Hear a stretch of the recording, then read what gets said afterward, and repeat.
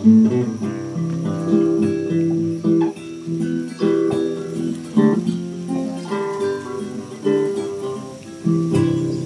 my bucolic life, free healthy city strife.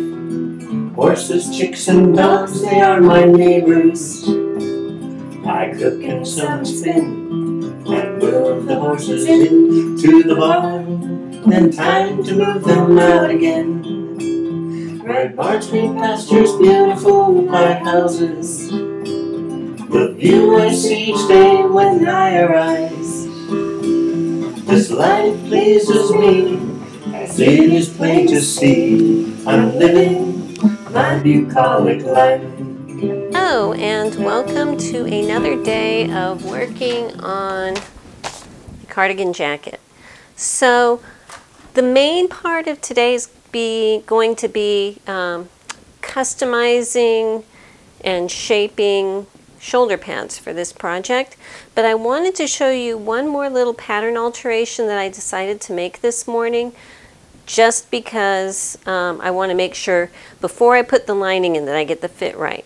And when my daughter was trying on my mock-up, the sleeve seemed too full, okay?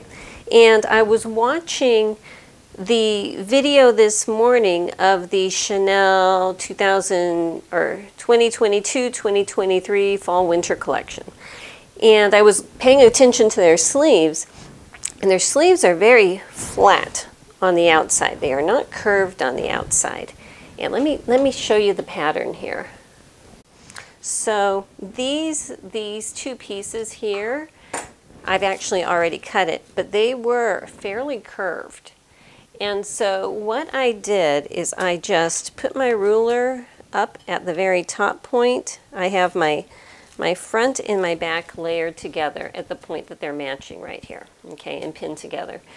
And so what I did is I just put my ruler at the top point and the point down here where they meet, and I drew a straight line. And that is this line that you can probably see right there, okay? So that's this line. Now I wanted to leave a little bit of curve, but not a lot. And it was sticking out probably at least another ½ inch from there.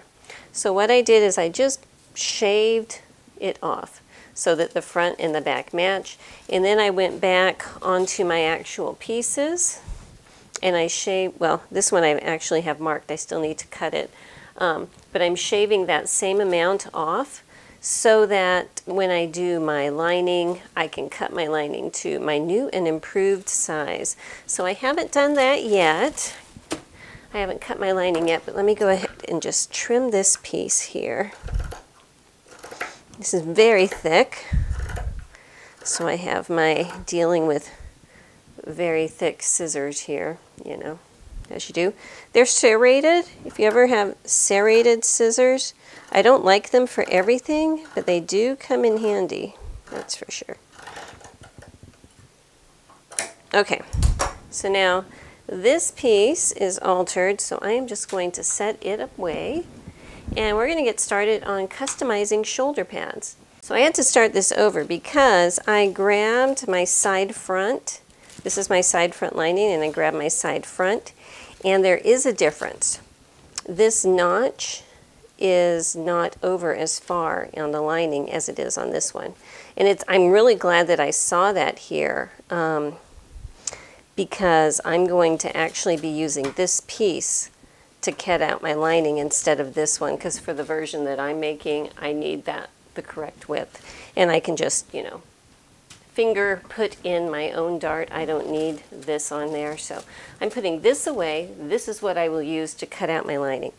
But with that aside, I am going to come back and draw my seam allowance on it.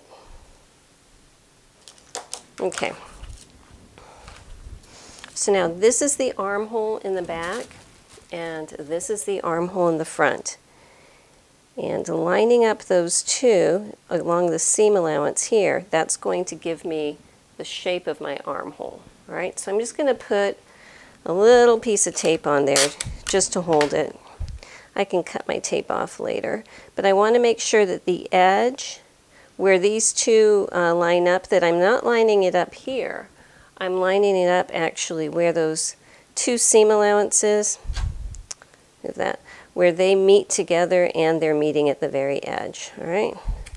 So I'm just going to piece of tape right there just to hold it from moving. So this is giving me the shape. Now I want to show you the options that I have here for shoulder pads. I have two different kinds that I'm looking at. One is made for women and one is made for men.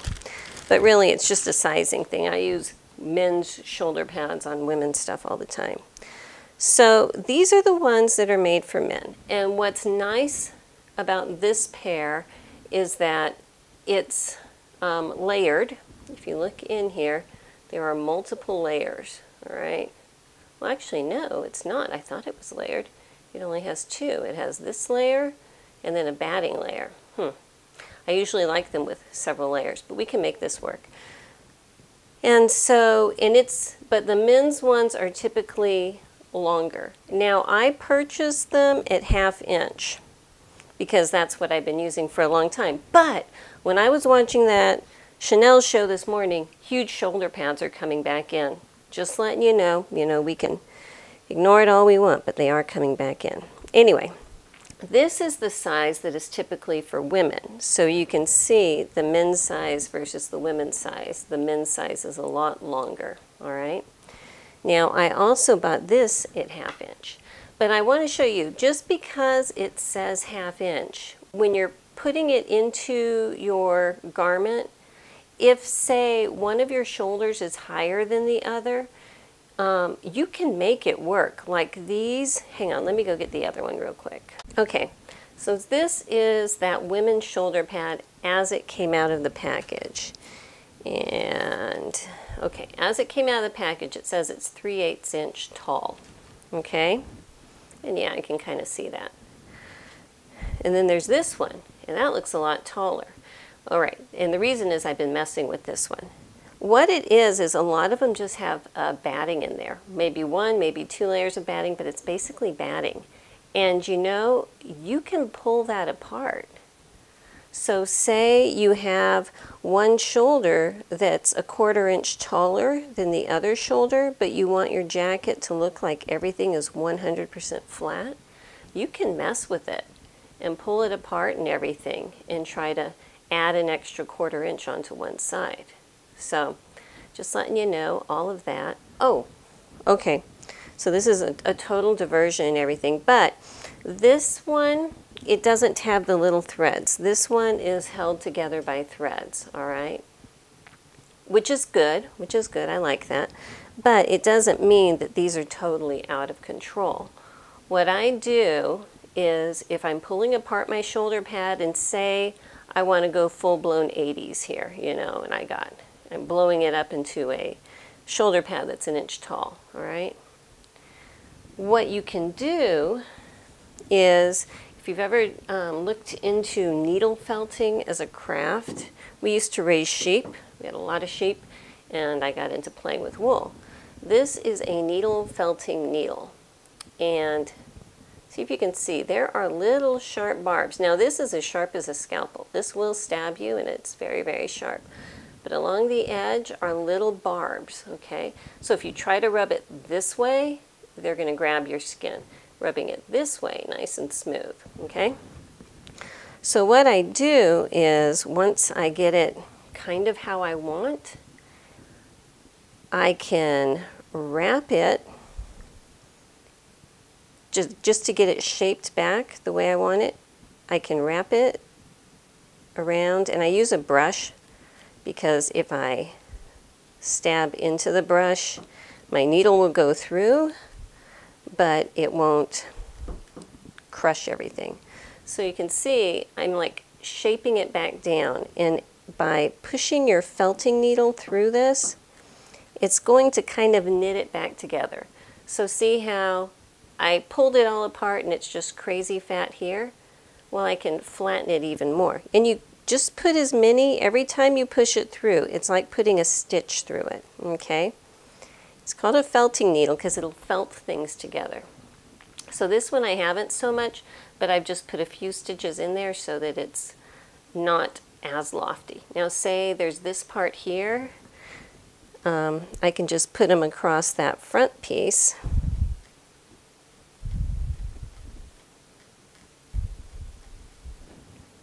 And that's going to tame that in, okay? And it's not going to come out because what this does is it interlaces all of those little fibers together, all right? So you can play with it, just be careful. This is what I use. It's just a big old, you know, brush and everything like that. So those are your options. You have layers and threads, and if you wanted to, if you bought a layered pad and it was way too thick, you can clip off the threads, pull out a layer, put in more basting threads, you know. Those work too. So, anyhow, next step. Okay, so the first thing you need to do is figure out which side is the front. And it's a little harder with the man shoulder pads because they're almost just a half circle. But if they're shaped at all, one side is skinnier and pointier, and the other side is much more rounded, okay? Women are rounded in the front, not so much in the back, you know, boobs and everything. So that's how I remember it. I am round in the front, so the round parts are the fronts. So these are the fronts, and these are the backs. So I'm just putting a letter with my heat erasable pen, F, on the front, just for right now, so that I know that's what I'm dealing with. So setting those aside for right now, what I need to do is make my pattern. And part of choosing if you're using a man's or a women's is you want your shoulder pad to at least come past this point where all the easing is, okay? At least to that point. If you're using a woman's pattern and you're using a man's shoulder pad, it will definitely go past it, okay? So that's not a big problem. Oh, okay. So on these, I've never used this brand before, but on these, you can see they've put a tiny little notch on here. The notch, if there's a notch on your shoulder pad, that usually indicates where the shoulder seam is. And since I can see that it's much more forward here, that's the front, okay? So if I was to set it, this side would be my front and this would be on my shoulder seam, all right? Kind of like that. So there's another thing. These do not have a notch, but because they're shaped, it's kind of obvious of which side is which, but it's up to your discretion where the shoulder seam is going to go. So what I usually do is I just kind of place it on here, and I'm going to, on this side, stick a little pin where the shoulder seam is on this side, and it's harder to see right here. Looks like right about there is my shoulder seam on this side. So I'm just going to leave those little marks there with pins, set this aside for a minute. Okay, because I'm planning on using the women's pad, just letting you know. So now there's a few ways to do this. What I like to do is make a separate pattern for my shoulder pad. So I'm getting my spare tissue paper here. And what I'm going to do is just place it on top, find a pencil or something that will show, well, here's a pencil. So I'm going to mark where my little dot is, all right? And then I'm going to draw along the cut edge because I like to place my shoulder pad along the cut edge that's like poking out into the sleeve. I think it gives it a better shape.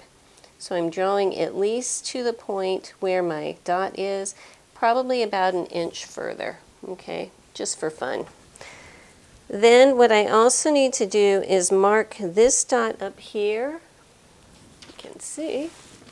This dot up here, which marks the shoulder seam, I want to make sure that I have that marked, all right? I don't want my shoulder pad to come up this far. I usually, like, say this is a shoulder pad, I know I have it on here backwards, but you get the idea. If this is the edge, I want it at least an inch away because I'm guiding it gently into that neck. I don't want a big thick thing at the neck. So I'm marking this because that's where the end of my shoulder is, but this is actually, I'm going to put a curve line. That's where I want the end of my shoulder pad to be. All right. So now I kind of have my shape. So it's this shape here that's most important, and this point here. And I'm also going to draw in where my shoulder seam is, okay? So if I move this out of the way, this is what I have. All right, so I just chopped it out of my huge piece so I can work easier, and I am just going to cut it. Oh, you know what else I needed to do? Is before I move all this away, mark which side is the front. So I'm going to put a big F on this side and a big B on this side, so I know very clearly what's the front and what's the back. Come through here and trim this off. Okay, now this is my shoulder pad, this is my front, and this one I have marked. So let me just carry this over. So I'm marking where this pin was. That's where the shoulder seam is there, and where this pin is, that's where it is there. All right. So, oh, here's my ruler. Okay. And this is all my heat erasable pen. I can hit this with my iron and it'll disappear. So I don't mind drawing all over my shoulder pads. So I'm going to transfer these same marks over to this one.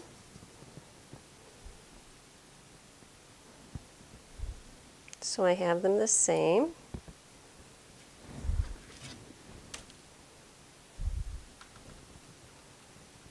Okay. So I have my two opposite shoulder pads, and now I'm going to take my pattern piece here. So I'm going to start with this one where this is the front. So I'm going to flip my pattern upside down and place it so that my seam allowance is lined up here. I want my edge of my pattern to line up where the edge of my shoulder pad is. Just going to stick a few little pins in here just to hold it. Okay, so here we go, and I am just going to lightly draw on here where I need that to be. Okay, so that's the edge I need. I'm going to go ahead and do the other one before I cut them, just to make sure that they are not shaped totally differently. You know, stranger things have happened.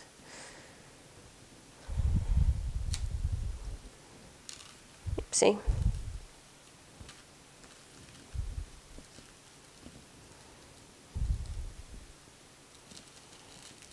Just going to put you in sideways to hold it a little bit better here. All right, so now I'm going to draw in where it needs to trim. Okay, so just to take a quick look at them and make sure that they look symmetrical, and they do, so that's a good thing. That's a good key that we're on the right track. So now what I just need to do is come back in here and carefully trim them.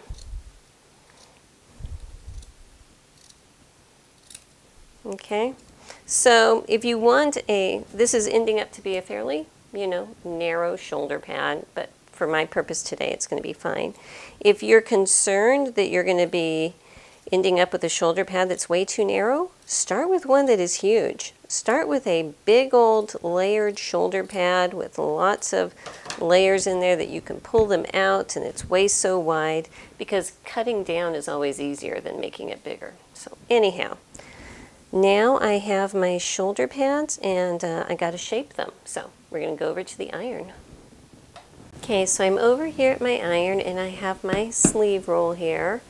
And I'm going to be using that to mimic my shoulder, okay? If you're doing a man's garment, you probably want a big wider thing like the side of a hand, but usually for a women's garment, fat sleeve roll is fine. I'm going to place it so that my seam line, my shoulder seam, is at the very top, and I'm going to turn it down, and I am just going to stick a little pin just to very slightly hold it on each side so that I don't burn my fingers. And with the steam iron, and I'm going to move my camera off to the side here, hang on. Let's see if we can do this without fogging up the camera. With a steam iron, I might need to put more water in. First of all, the steam is going to take off my little marks that I put on. And I'm not pushing down on it. I mean, I can touch it, but I don't really want to push it down because it'll just fuse all of my loftiness out. Once it's hot and steamy, I'm just going to kind of pat it and mold it so it wants to go around that. Let me hit it one more time.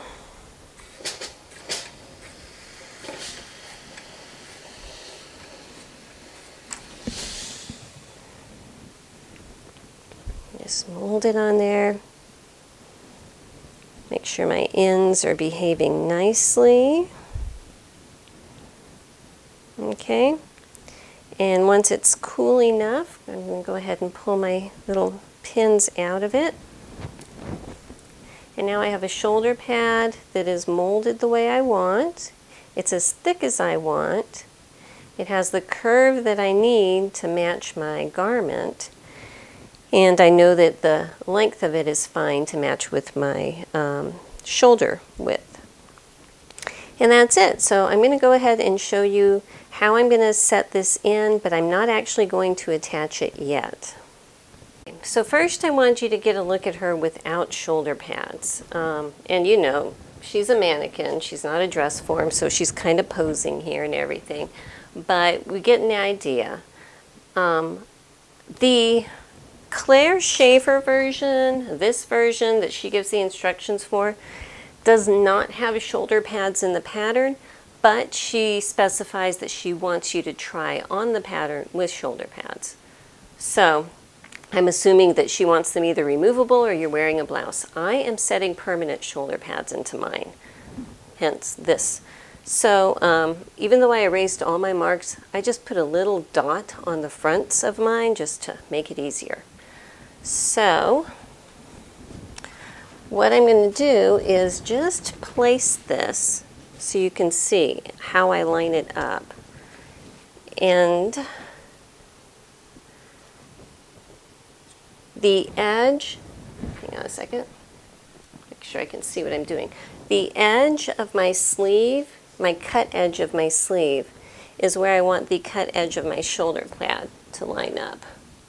So you can see that with molding the shoulder pad, it lines up perfectly there. So that's really nice. I have, let me get a ruler here.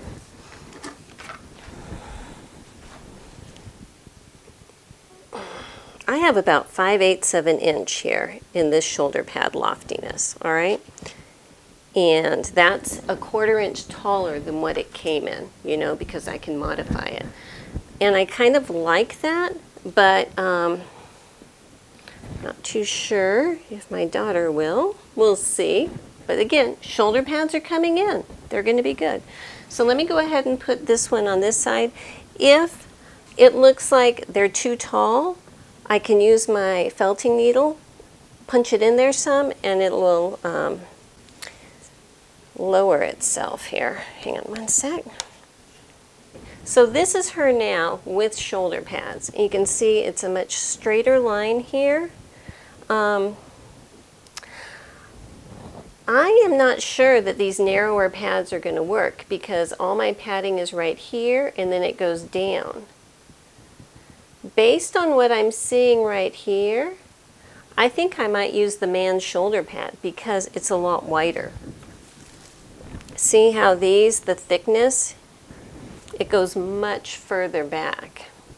So if I took the man's shoulder pad, okay, and even if I trimmed it back, it's going to go all the way to here. And I think that that's going to give me a much smoother line. So I'm going to redo it. I'm going to use these instead. I'll pull these out and I'll use them for something else. These would probably be good for a little blouse or something, you know, and now that they're all formed and everything, I'll save them for that. But I'll go through the same procedure of trimming this according to my shoulder and my pattern that I made and molding it on my seam roll, okay? But I think that this width is actually better than this width for this garment. So, you know, you live and learn, you figure it out. Okay, so anyhow, that's it for today. You know, shoulder pad versus non-shoulder pad, figuring out how to manipulate them, how to size them, how to figure out. And it's good to figure it out at this stage before we go any further. So that's the plan. Hope you liked it. See you next time. Bye-bye.